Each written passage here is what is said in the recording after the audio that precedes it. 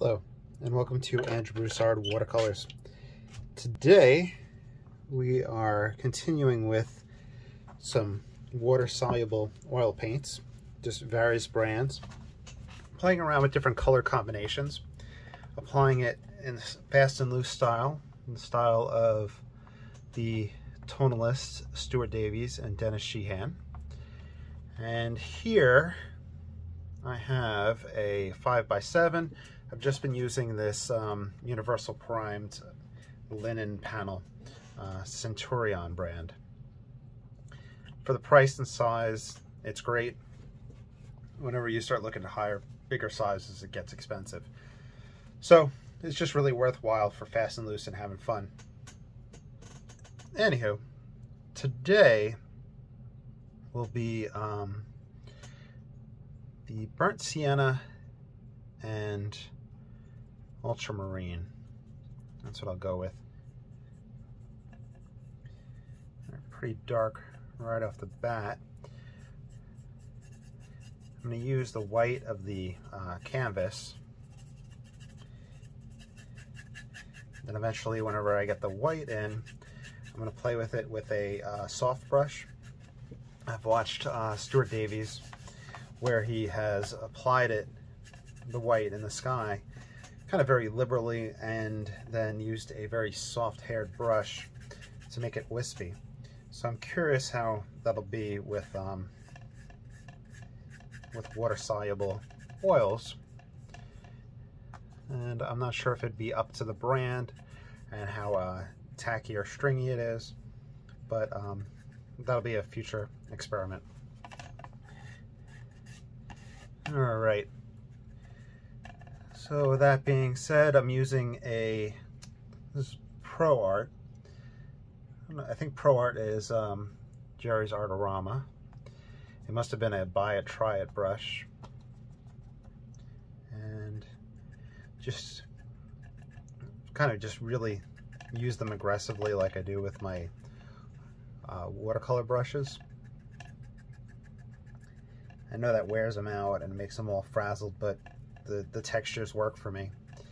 And I've mentioned Stuart Davies, and he uses something as simple as a chip brush from the hardware store. Dennis Sheehan, I'm not sure what type of brushes he's using. Mr. Sheehan has a series of videos on online. I think it's Sheehan Academy, and I think he does in-person demos. Unfortunately, I've never had the chance to go to one. I think he's up in Boston, and Mr. Davies is in France.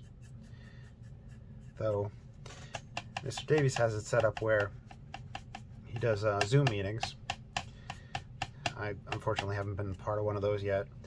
But he also has people come out for about a week, and I think stay up, and he'll teach them in person. So if you check them out, or if you have the funds to do things like that, look into it. Let me know if you wind up doing something like that. I can imagine it'd be very, very fun. And maybe down the line, that's something that I can wind up doing. You know, kind of setting things up where people come along and paint and have fun. That's what Mr. Ron Ranson had done. I think the whole Bob Ross, essentially like the whole Bob Ross business plan, and I think behind the man, or the people behind it, were people learning the method and going and teaching on location using the tools and materials. Yeah, Hammy.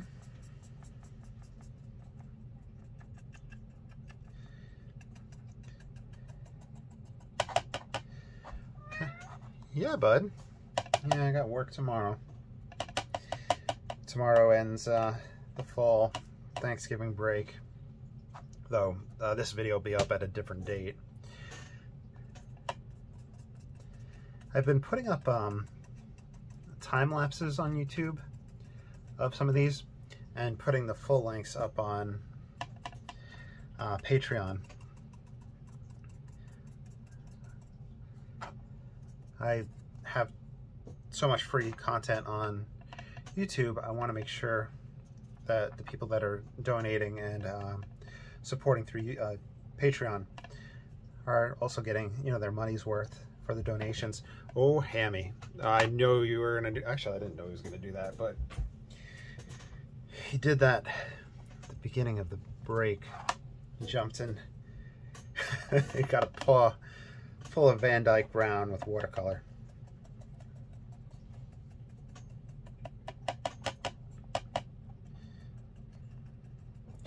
So anyway, I've been just playing with these water solubles, looking at how far I can wipe them back, looking at the tonal values. I haven't really sat and looked at one that's dried completely yet. Hammy, watch out, bud. I'm sorry. What was I saying? Okay, so I haven't really sat back and looked at one that dried yet, because I'm anticipating some to be glossy and some to be matte. I think that's just, in general, going to be properties of oil paints on the pigment, probably the brand, binders, etc. But ultimately, using a varnish is going to, you know, bring everything onto the same level. But I'm just curious about that. I'm also curious with potentially glazing over them.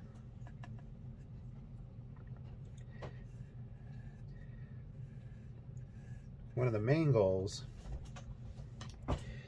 is to either use this for plein air painting, which I'm trying to save up for, you know, like a little plein air easel for oils. I've been looking at the Gorilla Pocket Box, the 5x7. I think Joe has the 6x8, but he's using watercolors and gouache, I believe. Anyhow, so just been looking at those different aspects of it. Eventually we'll visit glazing with it. We'll visit Hammy walking all over it.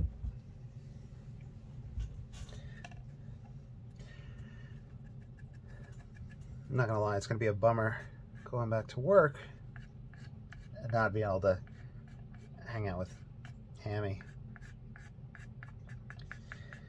Because if you haven't noticed by now, Hammy is my best bud. Right, Hammy? And that is not an invitation to jump up here.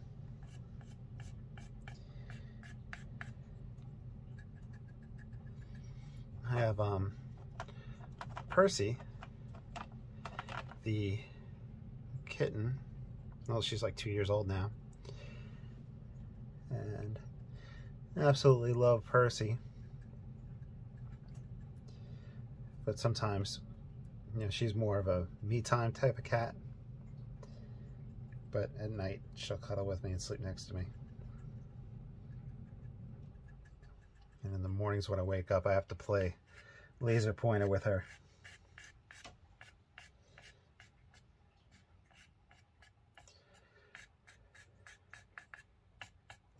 Let's see.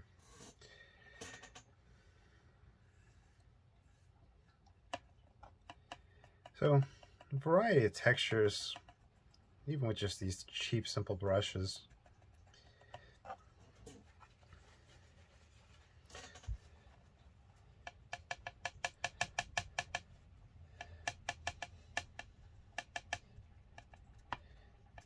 I have to play catch up with comments on YouTube. Sorry if I haven't gotten to any of y'all's.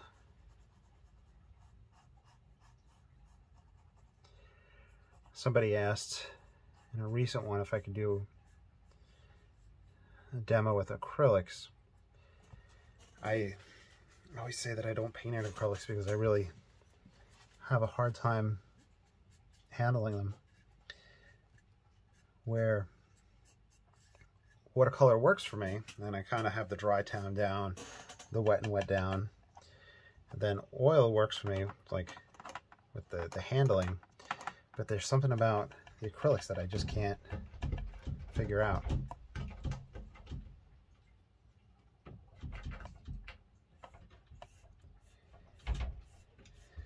But I do have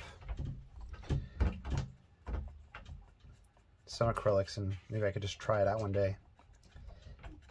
Because one of the things is with this channel, I mean, it really is all about experimentation.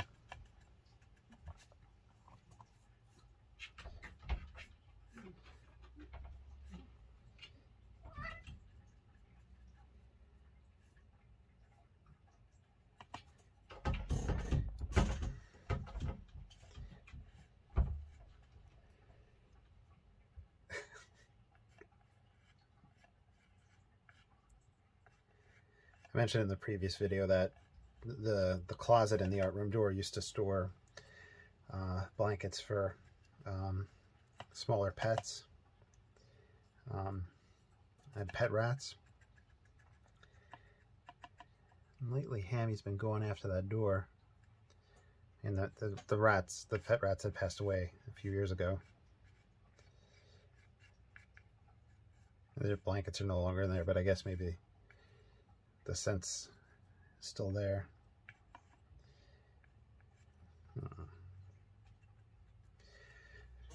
Seeing how I like scraping out,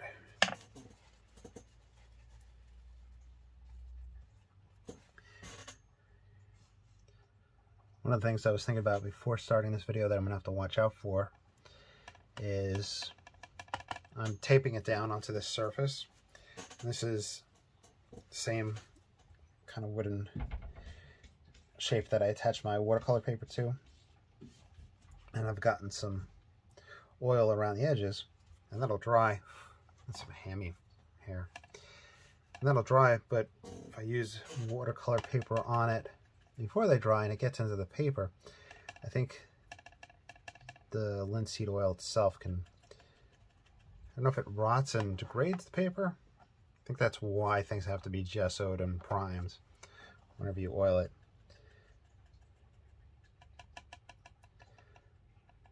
I like the idea of building up a tree here,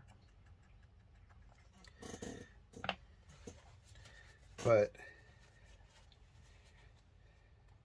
I'm debating a separate foreground right in front.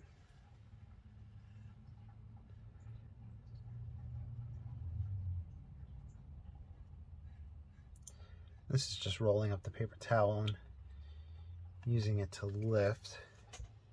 I think some of these textures are going to pull it closer in the picture plane.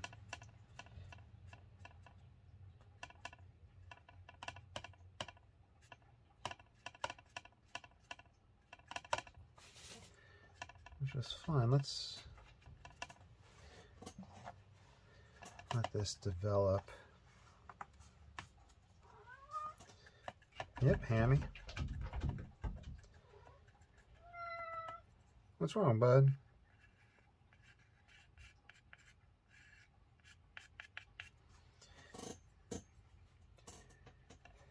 I think I want to introduce the lamp black into this now.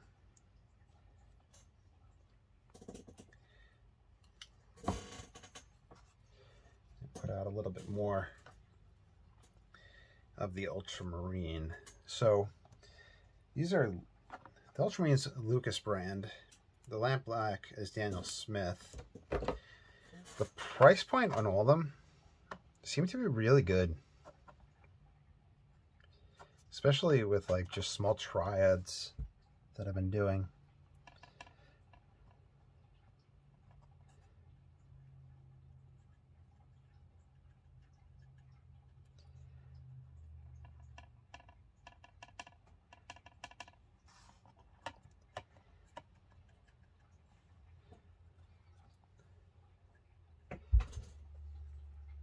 Okay, we're looking pretty good.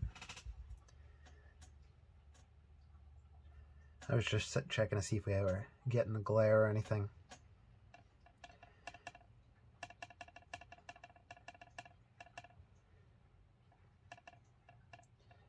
Now for me,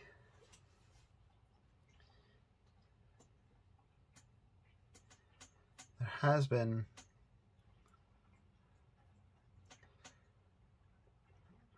I don't know if it's so much an issue as a reoccurrence that I'm noticing, is that I'm kind of wiping on relatively lightly, I think initially, you know, a little bit watered down, which is fine. But then I hit a point with the oil painting where I'm going straight from the tube, and these are, I guess you would say, buttery. That seems to be one of the common terms that people will use. They'll either say stiff, buttery, waxy.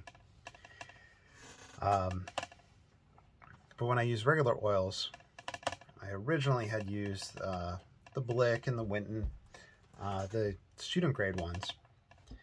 Then I had upgraded to the Williamsburg, which I think are stiffer, and I'll mix in my medium. So this is kind of softer. I've definitely start applying more, and it gets to the point where you start losing the texture from the brush.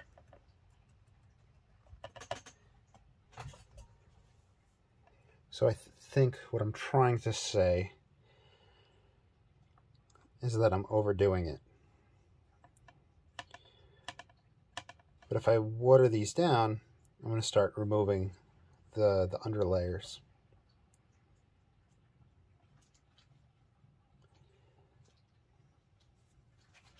I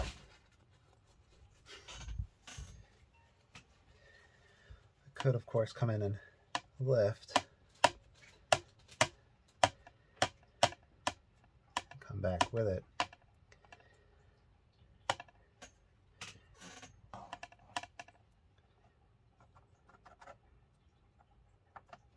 And if I'm not mistaken, and not being like I'm not a professional with oil paints, but we could take a softer brush at this stage, and that would let us lay the oils on top of the previous layer more. But I'll save that for another video.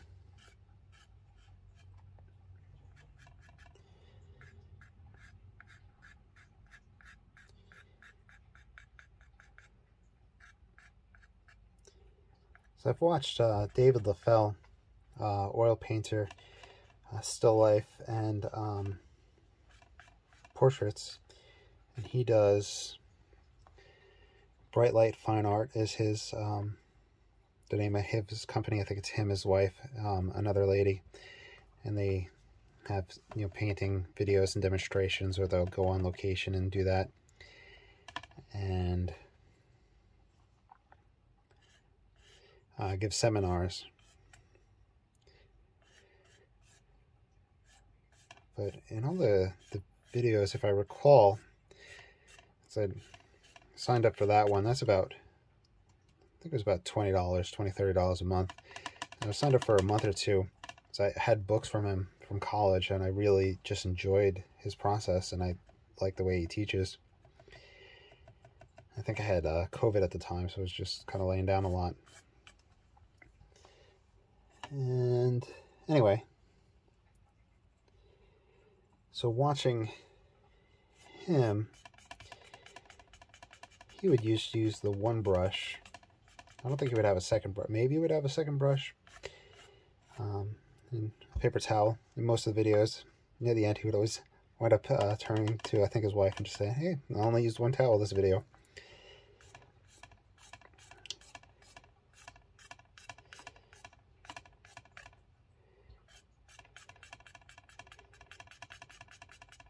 Been using the back of the handle a lot today, just for little textures.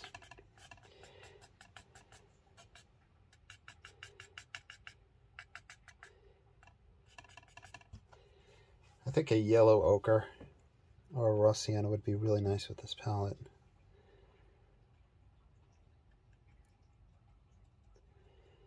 That'll be down the line.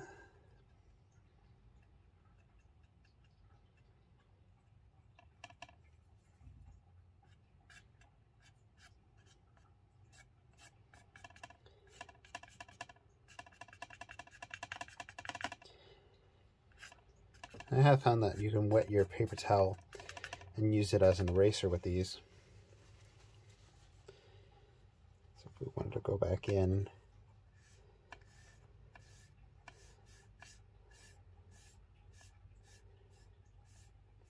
we can do that. That brings things a little too bright.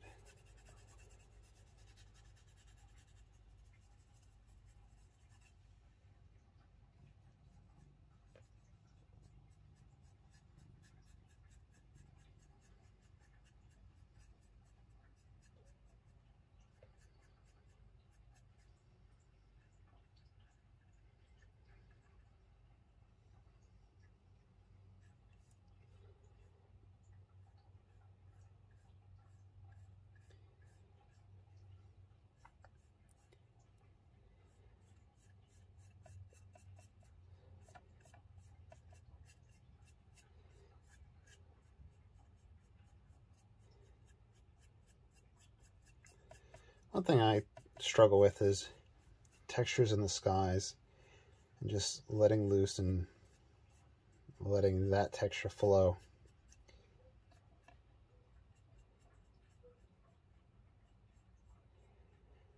Looking for kind of lost and found edges. Just pulling things together.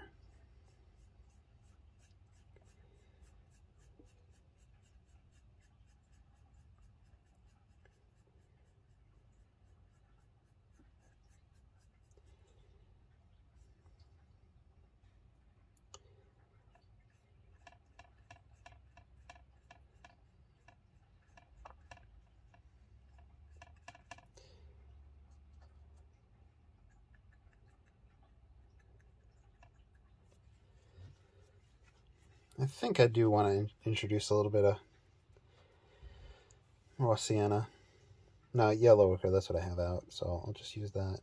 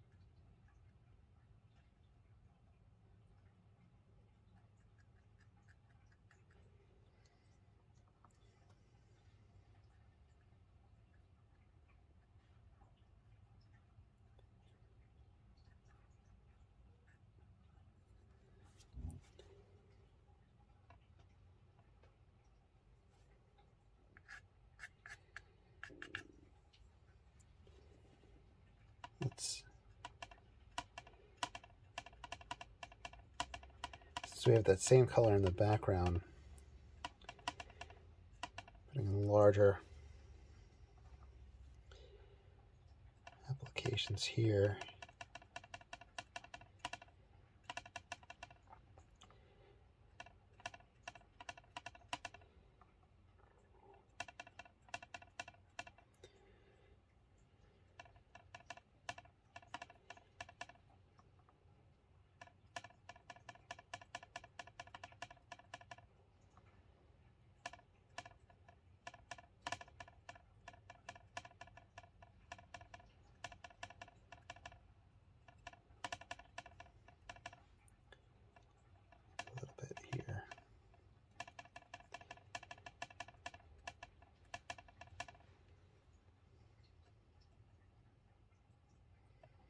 I wonder if I went overboard with that.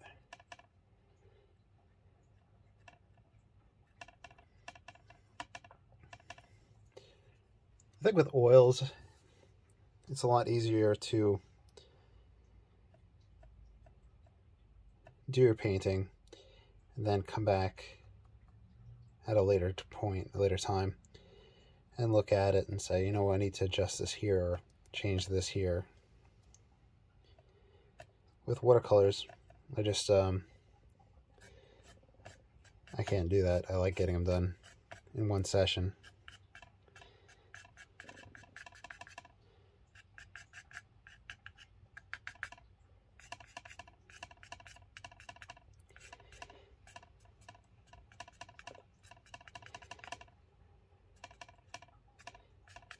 And one thing with the scraping is it'll pull back to the white, but with watercolor, whenever we scrape, if it's wet and wet, we can pull back to the, we can actually make that dark impression. So I have to come up with a way to put the thin dark lines down for the illusion of tree trunks, or branches. I've never figured out how. I think it's just a matter of patience and effort. But how some masters had went and almost seemed to do every single branch. Here's the palette knife, just seeing if we could pull up an edge to lay down.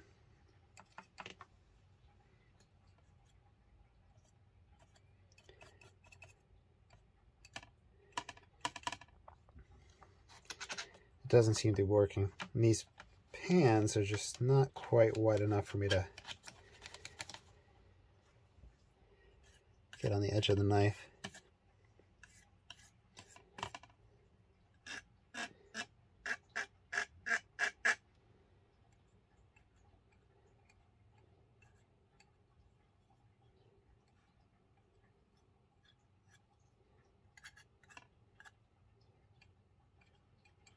All right, so on that note, there we go. You can let it glide. Not really. It's been so long since I've really painted with a palette knife. That was a lot of college where we'd be mixing and playing around. I'll leave it at that. I think I do like the application of the yellow ochre. Could add a lot of life to it and get a lot going on with that. But on that note, I'm gonna, Ham, you gotta get off my chair, bud, so I can sit down. I'm gonna scratch my name right here. I should just start scratching AB.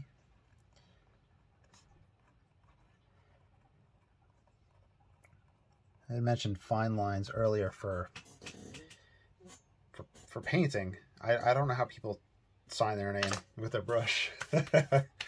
So I hope you enjoyed. I'm not sure if this is a Patreon exclusive or up on YouTube, but I'll figure that out. I hope you enjoyed. Please like, subscribe, follow. If you follow along, I'd love to see what y'all do. Feel free to shoot me a message or tag me on social media. On that note, have a great day. Y'all take care.